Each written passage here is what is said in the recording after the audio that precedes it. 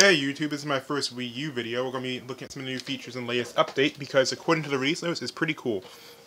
First thing is you can get software and demos from Nintendo Spot Pass, which is their online service where they just drop stuff onto your console. I'll say yes for now.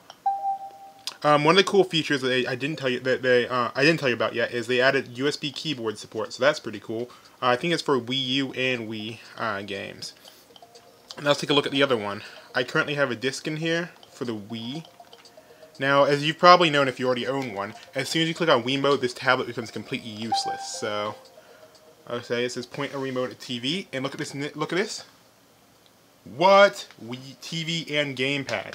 This actually gives you the option to actually play it using your GamePad as a TV.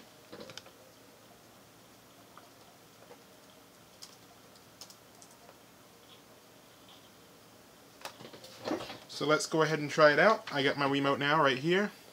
You have to point at TV. Let's say TV and GamePad. Boom. Alright, stand the GamePad up on a flat surface and use it 3 feet away. Let's go take a look.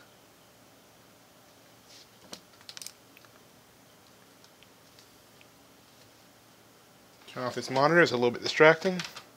And yes, I actually have a PC over here. I'm mainly a PC gamer now, so if I can have a PC and a Wii U, all you other PC gamers don't really have an excuse, unless you don't like Nintendo games, which is okay. Alright, so as you can see, we got it going on both screens at the same time. Let's move this over. Press OK. And I'm not sure if this is a... Oh, and look! You can see from my camera, the Wii U gamepad actually has a built-in sensor bar. That is really cool. You won't see these lighting up, but my camera can pick up infrared. So let's go ahead and turn this off and point it only at this. Let's move the tablet over so I can show you that the sensor bar thing actually works. That was really smart on their part to build one in just in case. I guess they were playing this feature but didn't have it working quite yet. All right, we're gonna try to play some Mario Kart. And oh, there's a window behind me, so it's messing up the sensor bar. And as you can see, the sound's actually coming out of it. Excuse my bad sensitivity. Like I said, window.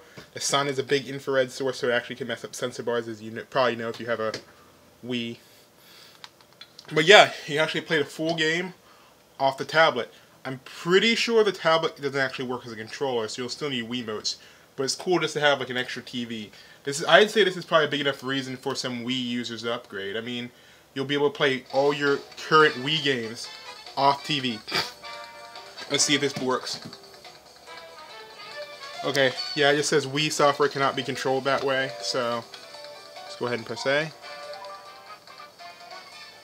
I don't have any save files.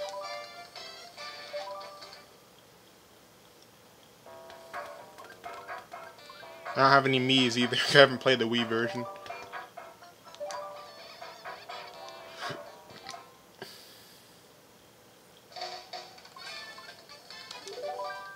But yeah, this is actually really cool. You can actually control it just like you would with a normal TV as a built-in sensor bar, so you don't need to carry that around. And if I remember correctly, the Wii gamepad is actually a little bit higher than standard definition widescreen. So you should be able to play your games in the exact same quality they were on your old TV, but it should look a tiny bit better because you got a few more pixels to work with. Of course, the screen is smaller, but let's say you want to play like Xbox or whatever, and your little brother wants to play a Wii game still from all those years ago. You can go ahead and let him play on the tablet, and you can play on using the TV. So this is a really, really big selling point in my opinion. I mean, if you're planning on getting a Wii U anyway, you might as well get one now. I mean, there's the price drop. There's still the Zelda edition, you can't really see the detail of, except maybe right there.